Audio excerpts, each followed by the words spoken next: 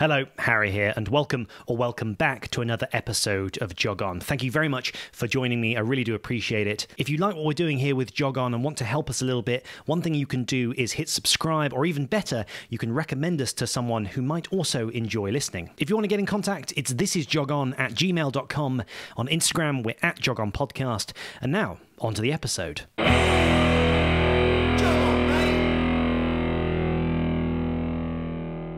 Recently, I got an email. It was from an exercise physiologist who'd noticed Jog On and was interested in coming on to talk about some of his ideas. So I accepted and we set a date. The conversation that you're about to hear is with him. You've obviously got a podcast voice, which helps. He's an incredibly knowledgeable person in his field, and it was really quite fascinating for me to discuss with him some of the more scientific details regarding running. You're more thinking about heavy and slow.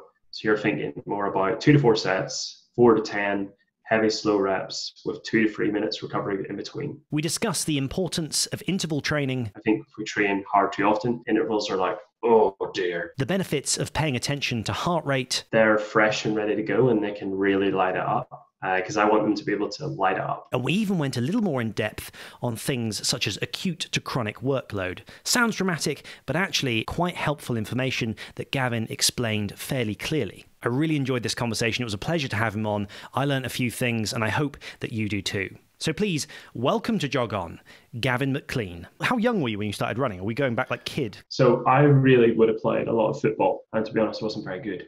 And could run a lot. Surprisingly enough, but I technically pretty terrible. But I tried to apply ultimately what I knew from a sports science setting to that to help improve. And then during my undergraduate, once I was at Liverpool, I started going to the gym a lot more because then I could apply it quite directly. I could see the results there, just applying what I knew, and I could see big results and get a big reward because I knew I ultimately knew what I was doing by just applying the science. And did that for a while. It was good. It was fun. But then there's also that element of, okay, that will only go so far. What about running? And I always kind of liked running. And I ultimately did kind of fall into it as a bit part of a rehab from a labral tear. I was very much like a couch to 5K runner doing this at the start. That was like 2016, really. Seeing rewards from applying what I knew, how could that really benefit me with little to no talent, really, to be honest, not talent at all.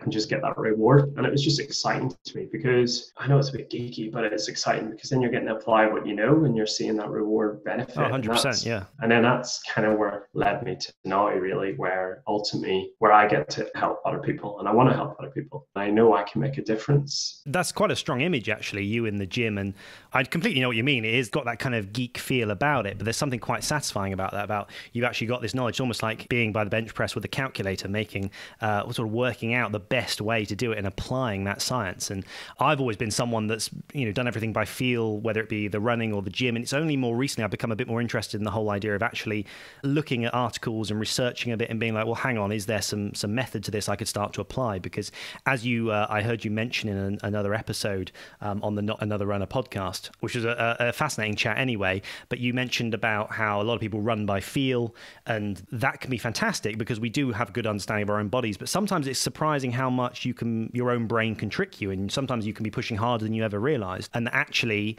using things like heart rate and stuff can be a little more methodical in your approach. So I can understand what you're saying there. Yeah, for sure. I think that one's like quite a common one. That's really, if I even go by feel, I know I'll make a mistake. I'll be training harder than I feel. Like I've tested it myself just to go, I train with heart rate monitor all the time.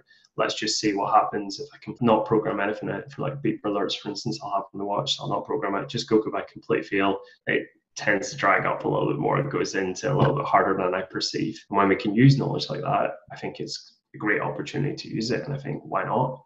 So you mentioned that it wasn't a complete fresh jumping into the deep end with running. You had some experience. You already knew you'd had a little bit of an ability there. Like you say yourself, it's always great, I think, for people to hear someone say, look, I'm not a talented person. I wouldn't consider myself someone. And especially on this episode, to be honest, I've had some people who have just clearly, like, they don't train and they'll just go and run an 18-minute 5K because that's how they naturally, they just have this amazing talent. So it's always nice to hear from someone who doesn't necessarily have that foundation or doesn't certainly consider themselves to be necessarily have any crazy abilities, but they've been able to apply some science and methodically get better. Because I think for people that they realize, oh, hang on, that might be me as well. Like I've got some potential. I think someone like you is quite appealing in that way. There is an element sometimes of people who are in a spotlight being a 14-minute 5K runner, and there becomes a kind of a ceiling to the point where it's almost just becomes unrelatable. I guess I'm sort of vaguely lucky that I'm not that fast really at the end of the day. So maybe that's why some people will actually be like, okay, I'll listen to a bit of what he's saying because he's not like a lightning fast freak. Was it quite a fast transition where you sort of finished with the football? I mean, kept it up as long as you did, even though you weren't necessarily that good at it. You talk about having 2 left feet. I was very similar. You must have enjoyed football and sort of still got something from it. Oh yeah, it was so good. Like I enjoyed that team bit. I had really good mates, really good. Like I played it right from like a kid, really. Wow, yeah. The main bit was I enjoyed the competitiveness and I enjoyed winning. I was always very aware that I could run for more people, like I could keep on going. And I was always kind of aware that I was okay at running. So maybe, and then naturally I just kind of fell into it afterwards. What distance have you found that you have the most ability at? Are you a sort of a 5-10K, or have you found quite some success at half and marathon? Where are you sitting? So I haven't run a marathon just yet. I'm building up for one. I'll probably be more comfortable at half marathon, to be honest. Definitely not rapid enough for a 5K. Yeah, I reckon more about half marathon seems to be about right for me. So you start this thing called Running Smarter. How does that for you, Gavin, begin? You always had this idea bubbling away at the back that you wanted to do something to help people? So I was doing my PhD in sports cardiology, but I did my undergraduate in sport and exercise science. And I always wanted to use that knowledge and use it not only in me, like because I've seen the results of me, but to help others. So I always had that burning desire, right? There's going to be no better opportunity than now to do it. So let's do it now. Otherwise, you're never going to do it. And that's where it came from. And I think that is the natural progression. You've had your own sort of gym geeky moments where you think, yes, this is actually working. I'm applying the science to my own performance. I think that next level is, well, I might as well help other people, because you must see people out there. There's lots of us floundering around, just sort of going, should I do a 5K today? I don't know. I feel like it. Oh dear, I blew up at 3K, and there's no real sense behind it. And I think sometimes people look for that thing to anchor them down. It's why we consume podcasts and we read Wikipedia articles. I think most people are pretty hungry for knowledge. If you find something that you're interested in, you're going to want to learn more about it. Absolutely. I think part of the tricky thing is still being at a GCSE level when you feel like an adult, even though you're only a teenager, and still being forced to study math. And if math is not your thing, then you don't want to be there, and you still have to learn math, and it's horrendous. And I suppose even now I probably don't go and start researching maths. As at no point in my life am I going to become all of a sudden interested in that subject. You're right. In a way, I wish I could have specialised earlier, and wouldn't it be amazing if schools actually offered running as one of your A levels? Wouldn't be too bad with it now. That would be all right. I would have tried to take it 3 times.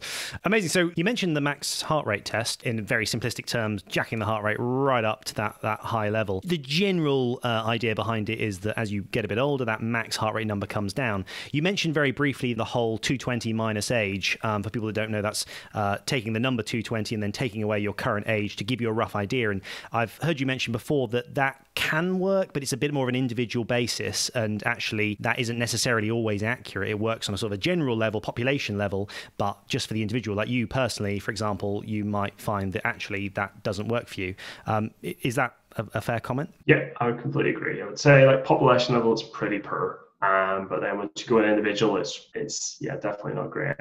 And that'll even vary on sports, to be honest. That'll vary. So let's say you're a triathlete, you'll have a different max heart rate for swimming, cycling, and running. And really, you want to determine if you're a triathlete, the max heart rate for each one of those, and you can categorize those heart rate zones. We all know that. We kind of do that from certain percentages of that max heart rate. Yeah, ultimately, it's incredibly important. So for instance, like I did a quick social media where I basically asked, okay, what's your self-reported max heart rate for the last year, and what's your age? And the vast majority of them were quite far out. I think it was as many as 5% were 20 beats out from that max heart rate. So wow. If you think about that in terms of apply that to your heart rate zones, that can really misguide knock you out quite a bit, yeah. I think the best way to describe it is kind of like, okay, let's say I blindfolded you, and let's say bring us back to footballer me or footballer you. We're both born with left feet, so we're not in a good position to begin with here. Let's say blindfold ourselves, and then we try and shoot against a goal. Ultimately, what will happen is we'll rarely hit the goal, and we'll hit the wall sometimes, and we'll probably smash some windows in the process. So that's what's kind of like 220 minus your age is like ultimately. So I encourage you to really determine that real max heart rate. Yeah, it seems to be a key part of understanding where you're at. And like you say, interesting to hear that that will sort of knock out where the heart rate zones are. And I think that probably leads us into the idea of that slightly more general discussion around what a week or even that sort of 4-week training block looks like regarding the intensity throughout, which will lead us to a conversation about interval training, which is something fascinating I want to get your opinion on. A big idea out there, it seems, is this idea there's something called 80-20, which I thought you could probably talk us through regarding actually it's starting to seem more like maybe the majority of our training shouldn't be quite as intense as perhaps we once thought.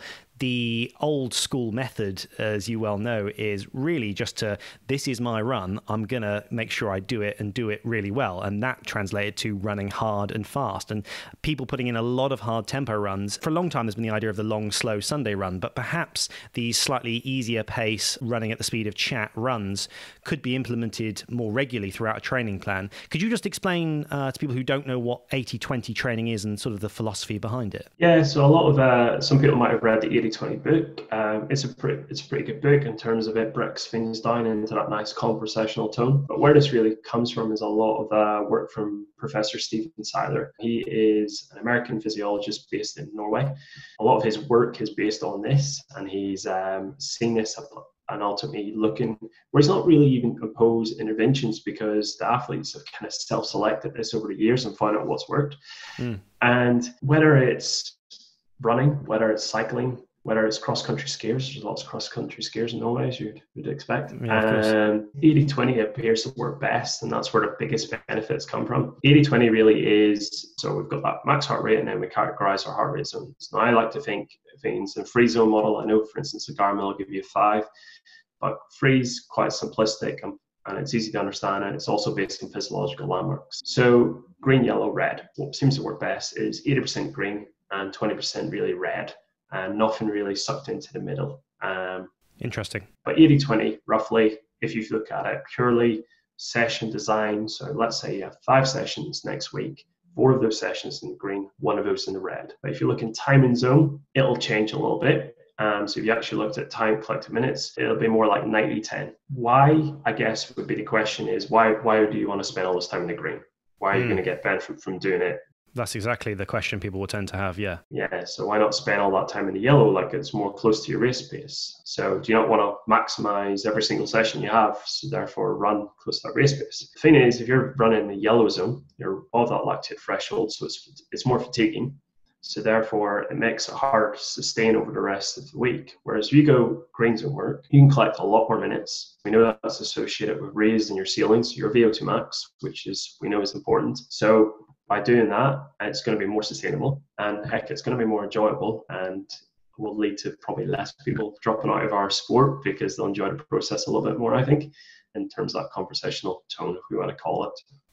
Relating that back to the brief discussion on heart rate zones, the heart rate training brings in a really solid way of actually knowing right now I'm in green and right now I'm in red, as opposed to just, I feel like this is kind of a green kind of pace. Now I feel like I'm really pushing it kind of judging way. So that's where heart rate sort of applies and becomes quite accurate in getting those zones correct. Yeah, it's really important to determine that objectively. Like, for instance, I've done it myself and I really have been quite far out when not relying on heart rate and going out myself and just trialing it really is important. We have available the smartwatches and the chest heart rate monitor straps. You want to use the chest heart rate monitor strap, you don't want to use the heart rate derived from your watch. It can be really quite inaccurate. It's going to be, 60 quid, but that'll last like 10 years. The only thing you really need to do is just change a battery, which costs a quid. So it's a good investment to me. You pretty much hit the nail on the head then with the final question I was going to ask you on heart rate monitors. Exactly that. It seems to be the consensus is chest strap is more accurate. The wristwatch, as shown by people even demonstrating it online,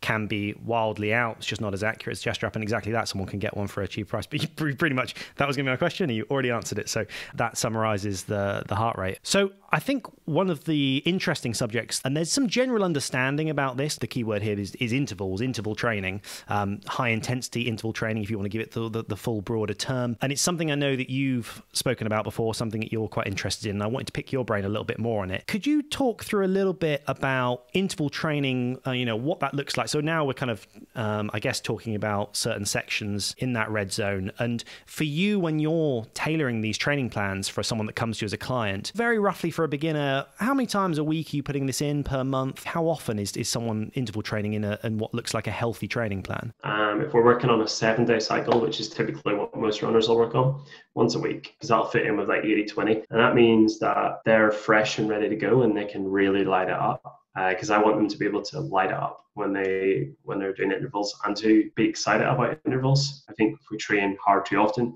intervals are like, oh dear. Whereas if you're like the low minutes in the green zone, like we kind of touched on before, then you're ready and like excited to really light it up. So I would say once a week in short. I love that term, light it up. It is something that, I mean, for me, interval sessions, I know when I'm feeling fresh and I bounce through them and they feel great. But there are other times, if you've got that feeling of, oh my gosh, I've got to go push this. Perhaps you are a little overtrained or a little bit wearisome, and maybe you've gone a little too hard too soon in the week for that, what needs to be your real effort. So in terms of breaking it down for someone who has done very little interval training, which I think there are a lot of runners out there who do just go out and they'll run 10 miles, they get back and that's it. I've always sort of called it one gear training. They don't really jump per se. I talked about it at the start of the most recent video. With running, it's easy to get caught up in one gear. But if you want to improve that race time, you can help your chances by doing repetitions uphill quickly. This video is hopefully a good example of one of these sessions. Trying not to stay in one gear and having other gears available to you, which I would argue is possibly what interval training allows, and opening up a little bit in terms of that pace. How do you sort of start to break down whether someone's going to be doing 250 meter lengths, 400 meter, 1 kilometer reps? What looks good from your end? I think as runners, we often fixate on distance, and I understand it because we work in a distance game, but I tend to think in time. And the reason I think about it in time is an 800 rep for you is going to be different for me, and you're going to cover it in a different time than me. And I'm thinking about time because I'm thinking about, I want to know how, I want to collect so many minutes in that red zone or increase the pace that you can sustain in that red zone. So that's why I'm always thinking about time. And we know that's really key as well, would be you've got to do something that's longer than a minute, somewhere really more than 2 minutes if you want to get in that VO2 max in around the red zone, so working in around that VO2 max. That's ultimately what tends to be the goal for an interval session with somebody I'm working for, trying to raise their ceiling, raise their VO2 max. In short, I'd be thinking more about times. So somewhere in around 2 minutes or more, tends to be starting with 3 minutes, and then that might build up how many reps they do, might build up the speed that they're sustaining in around their VO2 max. It all depends on that given block and where they are right now and how you progress it up. So that could begin with 3 minutes on, 2 minutes off, for example. Absolutely. Yeah. I think it's an interesting way to work. I remember at university, winter evenings out on this big grass field, and there was a guy in the middle with a whistle, and he would literally blow it, and you'd sort of go hard for 3 minutes, he'd blow it again, and you jog for a minute and then go again. And those are some of the hardest sessions. And because there's other people around you, so you're trying to compete a little bit, there were a lot of people by the end gasping on their knees at the end of those kind of sessions. And it was the same thing. It was all based off time. As like you say, time has some science behind it. Yeah, distance, I guess, is just attractive because then you've got that clear carrot at the end. Ultimately, the reward is if you do an 800 meter a little bit faster, it's done faster. Whereas the 3 minutes, let's say it's 3 minutes, no matter what speed you run at, it's going to last 3 minutes. So then the challenge is to run on that further within that 3 minutes at a faster speed. I want to ask you in regards to intervals. If you looked at my training plan, there's two sort of significant differences. And one is flat intervals, where I'm pushing hard for a certain amount of time or a certain amount of distance on the flat. And then I also have hills. Do you play around much with hills? Do you tend to keep it quite flat? I guess with your client, depends on what they've got geographically. Have you got any kind of opinion on hills versus flat? Depends on what they're training for. I'll caveat it to that and say, look, if they're training for, let's say, a road run, it'll generally speaking be quite flat. So therefore, I would be generally speaking encouraging to work on the flat. And the reason I tend to encourage the flat, there has been some studies which shown that you can reach a higher VO2 if you're on the flat. Why that is, I don't have a Scooby. It could be just because you're running for longer, and therefore that'll climb and climb, and then maybe you're spending more minutes in around your VO2 max. But let's say if you're a marathon or you're a half marathon, wherever you're training for, it's got hills in it, yeah, it's probably a good idea to incorporate some hills in there for sure. I always remember I used to train with a good friend of mine. I remember when we used to do a session together in hills, he'd always wanted to run up the steepest hill possible, and I'd always sort of gone with the mindset of, if I am going to do hills, I'll do sort of more like a gradual incline as opposed to something that's, straight up in the air, because there's just a limit to how hard you can work. Your legs just can't pull up that hill. It's something that's been quite interesting to me. I've certainly found that recently in particular, I've been able to, just because of the sheer pace you can get on the flat, that I really am jacking that heart rate up. So probably about sort of 60 to 70% of all my interval training is probably flat, and then about 30% up on a hill. I think it's just really down to so let's say it's that really sharp incline, okay? That's probably going to be a shorter interval. And if you think about how heart rate responds, it's quite a delayed response. It takes a while to get up there. And compare your peak heart rate in the first interval versus your last interval, it's going to be higher in the last. And we know heart rate's very related to VO2 in terms of air in your breathing, etc. So working in around your VO2 max, that's where I think maybe more of a gradual incline, like you've started incorporating, or the flat, maybe more beneficial in terms of allowing you to collect more minutes in around that VO2 max. Absolutely. That sustaining thing seems to be quite a big thing these days. I wondered if you could just give a very brief summary of something called acute to chronic workload. It's something I had a very brief look into, and it's the kind of thing that can screw your head a little bit. Have you got a fairly simple explanation to anyone listening of what acute to chronic workload is and how someone can incorporate that into their training? Yeah, I'll try to explain it simply, but if it's not simply, ask questions and call me out if it's not broken down well. It's very much derived from the work of Tim Gabbett, Australian physiologist, okay? And he's applied this in multiple different sports, and he's seen really good results from this. And what is it in short is chronic workload is what you're prepared for. Acute is what you plan to do. And a nice way to think about it is in distance. There is a limitation to this, and I'll explain after, but let's think about just distance right now, because it's nice. We can use some simple maths here. So let's say rolling average for the last 4 weeks to your chronic is 40K per week, rolling average. You plan to do next week 50. So divide 50 by 40, and that'll give you a sum of 1.25. Correct me if my maths is wrong, please. Don't ask me. Definitely don't ask me. Sorry, go on.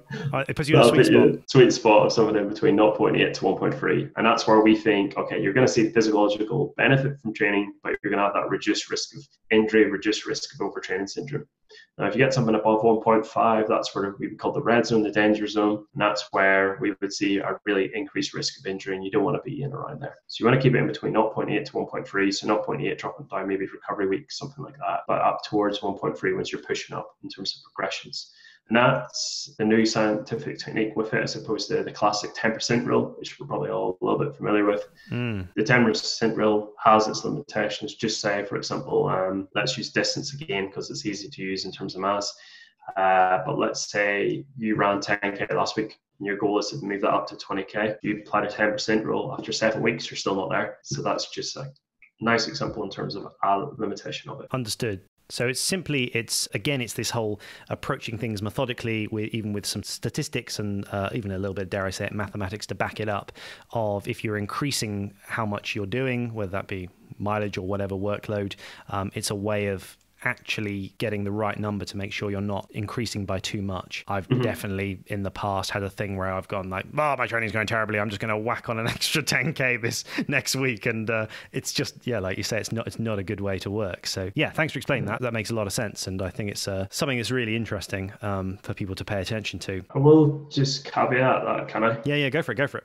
Just because if you look at it just in distance, there is the issue of, okay, if you ran a 10K at 6-minute K per pace, or you ran it at 4-minute K per pace, you're talking about a completely different session. So you'll neglect just training intensity if you forget it. So that's why I, for instance, will use an online platform that'll just calculate it into one neat score. So I'll take into consideration time in zone, so training intensity, and also time on feet, so how long they've been running for. It's important to do that, because if you like, for example, like I said, if you were just to completely ignore intensity, you could be completely playing within the metrics if you think about a distance, but in actual fact, you're really overreaching and really going to increase that risk of injury, and also that overtraining syndrome as well. Yeah, It's fascinating because this is stuff that, most people barely pay any attention to. That's why runners sort of come along with that stereotype, however true it is, which probably isn't true, is quite true, is that sort of injury coming alongside running. And it's things like this where, people are paying very little attention to it, where people probably could get a little more knowledgeable on certain subjects and maybe avoid and sort of run a bit more stronger and healthier. And as the title says, a bit more smarter, which is why it's so appropriately named. And one of the final things on interval training is something that you've mentioned before. I think it was in a blog you talked about it, that there is that slight misconception that once you start doing long distances, marathon above, even half marathon plus, that speed work is not something that you need to do because you're not going to be running that fast and it's just all about endurance. But I think it's fair to say you would possibly counter that and say, no, there is still a place for some interval training, even if you are training for a longer distance. Okay, so we're probably thinking about something like speed reserve and really short, sharp efforts. There would be still a space and time for it. Like right now is a good time if you're going to apply it. Now is a good time in light of race postponements and what have you, because it allows you to work at that really top end speed. And by working at that really top end speed, basically you're going to increase your ability to apply force to the ground. So if you can apply more force to the ground, you're going to have developed tendons, you're going to get better neuromuscular signaling. Okay, what does this all lead to? Improved running economy. So how much oxygen it costs you to do what you're trying to do. So that's little 1 or 2 blocks of it right now. If you're going to, anytime going to do it, would be appropriate to do it now. That's where I would say would be a time and place to do it. That's fascinating. I think it's very refreshing to hear someone actually give some hard science rather than just talking about running experiences and actually talk about ground force reaction and just how hard you're kicking off on that ground and how that actually applies. You briefly a couple of times have touched on those famous words of strength and conditioning, something that some runners completely avoid. Some people absolutely love to incorporate it into their training plan. I know you've referenced sort of potentially around sort of 2 times a week, but I'm guessing again, it's an individual basis as to where that kind of line sits for someone who is trying to juggle, well, hang on, am I meant to be doing conditioning sessions every other day? Am I just throwing a couple in? What for you, again, a little bit like interval training, what does a good amount of strength and conditioning look like? It's difficult to manage because we kind of talked about it in terms of too much of it ultimately and trying to manage that time, and ultimately the most benefit you're going to get is from running and then juggling all of our different commitments. So how do we fit it in? I would say really twice a week seems to be appropriate. Some runners will be able to do it more. It really depends on the availability. But when we think about how much time you have available and the rewards of extra running and extra strength conditioning work, about twice a week seems to be appropriate. And then it's a case of when do you do it in the week? Let's say, okay, we're targeting our legs. It's probably not a good idea to do it in the morning of or the day preceding a HIIT session. You want them legs to be fresh and ready to go, or the day preceding or the day of a long run, because you need them legs to carry you through. So maybe the day after is quite a good time to do it, when the legs are probably a little bit, maybe let's say they're battered up a little bit. Let's just use a Northern Irish phrase. And I think where a lot of runners can maybe make a little mistake here is, okay, I'm really time pressed, so let's combine both sessions together. Let's do a run, and then I'll just come home and I'll do my S&C work straight away. What you've done there is just turn that into an epic endurance session, which you don't really want to do. You want to turn it into strength conditioning, where you're really working on strength, not endurance, because that's not what you need as a runner. You need to work on ultimately your strength and your power as a runner. And one of the things that you discussed briefly is there is, again, this kind of slight culture when people do touch on running and strength conditioning of sort of doing lower weight and higher rep, but perhaps the science doesn't necessarily dictate that is of any benefit. What you really want to do is just genuinely build strength, so low rep is okay. Yeah, so it's kind of like the logic would be, okay, right, the demands of my sport is that I run continuously at one given speed, really, and I try and sustain that speed for as long as possible. The faster speed I can sustain over a given time for a longer period of time, the better I can perform. Okay. So then I go, okay, right, maybe if I just mimic those demands in terms of strength and conditioning, that'd be most appropriate. But in actual fact, you're already getting such an endurance development from doing that repetitively in running. The best development you're going to get is actually developing your power and developing your strength, the things you aren't really doing all the time in the running side of things. So that means not like the circuit type of training that we might do, those classes, gym classes and stuff we get at the gym, more, or like your 20-minute HIIT workout. You're more thinking about like do as many reps as possible. You're more thinking about heavy and slow. So you're thinking more about 2 to 4 sets, 4 to 10 heavy, slow reps with 2 to 3 minutes recovery in between. That's where you're kind of thinking. And then the next question really is, what do I need to target? What do I need to develop as a runner? You're thinking around your thigh and your calf muscle. I think we all think runners, the misconception is, oh, I need it. It's all in the butt, it's all in the glute. But in actual fact, your calves absorb about 50% of that torque when you're running. So you really want to target them. Yeah. You use the word evidence a few times on your website, and I think that's quite a big part of it, is actually just looking at studies and what helps. An example of something that I found quite interesting is this concept of running form. If it's improving, quite often it's improving effectively in the subconscious, and by that means just generally upping your mileage. You actually referenced a study. I wonder if you could just briefly explain that to people listening, where people over a certain period of time had actually improved by a percentage in terms of their running economy. They'd naturally made little adaptations without even realizing it. Yeah, so I won't be able to quote you the exact percentages off the top of my head, but ultimately what they did is they got a group of complete novice runners, all right? And they had a physiologist like me, they had biomechanics specialists, so they're the really smart people that can look at all the how you're running, the different technique and put like bulbs on you and stuff. They're different level of genius, okay? So what they did is they got these individuals, got them running a treadmill at a certain speed, put a mask on them, so the physiologist measuring the air they're breathing in, air breathing out. That allows us to determine running economy, but also the biomechanics. Individual looked at them, okay, how are they running from a technique perspective in terms of our textbook classic gold standard technique. They got them to follow a training plan, and with no instruction whatsoever in terms of running form, they improved their running economy. So then you'd think, they've just improved their running economy there because they've trained more. But they actually, from looking at the biomechanics analysis, they were actually improving their technique just subconsciously without realizing it. There's a large degree of self-optimization when it comes to running form. I mean, the more you look into it, the more amazing the human body is. And this self-optimization, such a great term, it's amazing what can happen in the subconscious and your body.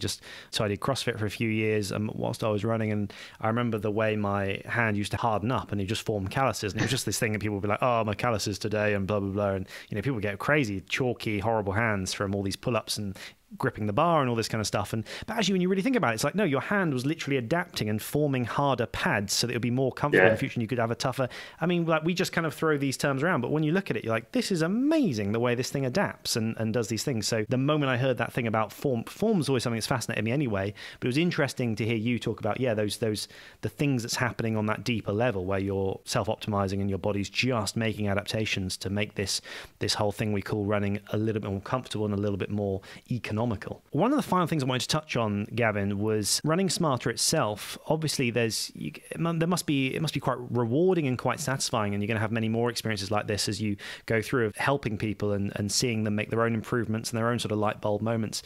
So far since September, have there been any moments or any particularly proud things where you have had a client or someone who's got a PB or had a real moment that's made the whole thing kind of worth it? Yeah, I think that's the great fun bit aspect of it, really, because you invested that personal time into somebody, and that's good fun about doing bespoke plans and working with that person quite closely. So then once they get that reward, you're so personally invested in them, and once you see that reward, that's really cool. So I think a good one recently, probably a really recent one, was a girl called Ariel I worked with, and she's based in Chicago. She started work with me around early February time.